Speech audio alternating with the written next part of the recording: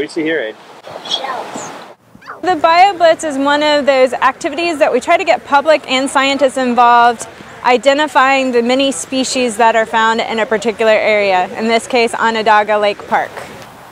Onondaga Lake's a fascinating lake. I mean, it's in the backyard of Syracuse, this major city, but here's this one of the apparently largest lakes with an undeveloped shoreline in the United States. It's also a wonderful mix of ecosystems. It just kept grabbing a little tiny snapshot in time here, but between the diversity of ecosystems and then this layer of historical recovery, it's just an interesting place to go poke around.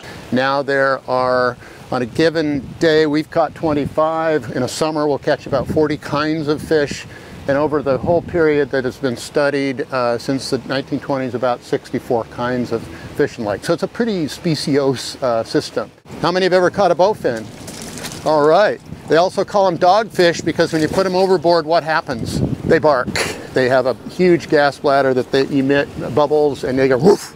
They absolutely put them over the side. So it's great to see so many volunteers out here today counting organisms on Onondaga Lake. We have more fish in Onondaga Lake than we've had in decades.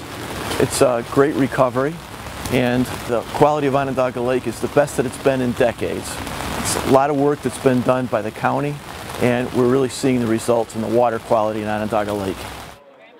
There's a lot of species that we don't even know about in an area, so unless you take the time to inventory them, you'll never know that they're there. Every time we learn about a new species or maybe find them in a new area, we're going to learn more and be able to add to the science that we know. It's dichromatum purity, but it has that same quality, but in dichromatum purity. What's amazing is the response and the number of people that are involved. Basically, people really want to get out there and really want to get out in nature, and this provides a vehicle to bring people together and to build community. And I think that's, we go about it for scientific reasons, but we end up with this really great sort of community building exercise and learning about the larger environment. Everybody really does care, and this is just a way to get people together.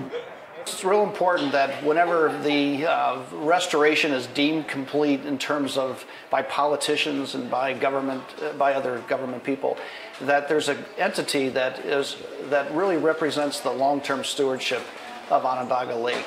There has to be that entity, otherwise things can deteriorate. And the Onondaga Lake Conservation Corps, it really will serve the central role, more than any other single entity in central New York, to make sure that the lake continues on the path to recovery and doesn't take any step back based on other things that have nothing to do with the past use of the lake, but issues like climate change and other issues, that an invasive species. If someone isn't keeping track of what's happening, the lake can go backwards instead of on its forward trajectory.